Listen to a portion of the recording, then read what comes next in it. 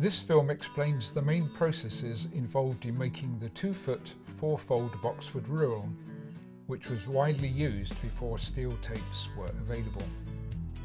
The salesman's display board shows the 50 separate parts of the rule and the stages of manufacture. Boxwood logs were quarter sawn, then cut down to the correct size for the 4 legs of the rule.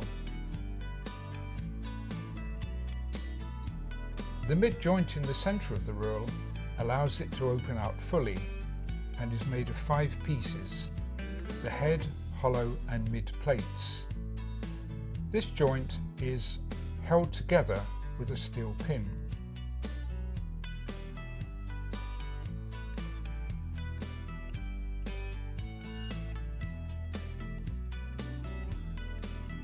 The small joints are made from an odd number of plates with washers in between, joined with a steel pin.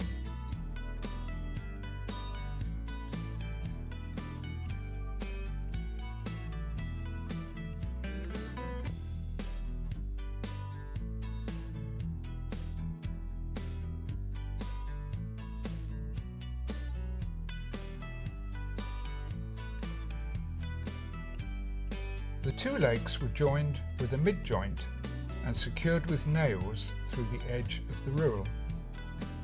The mid-joint section was then matched for colour with 2 further legs. Brass tips were added and the 4 legs of the rule joined with 2 small joints. This process is known as framing. The rule is now ready for marking with graduations for the line of measure.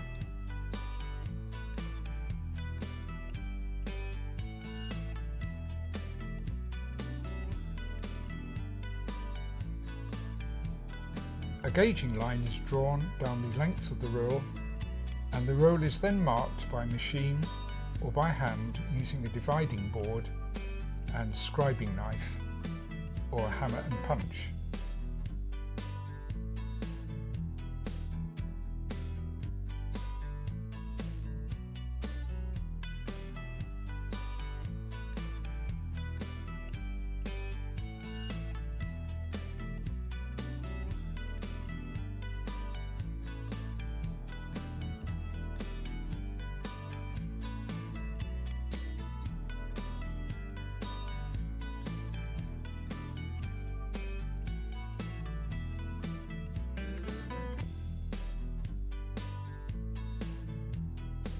Finally, the figures are added.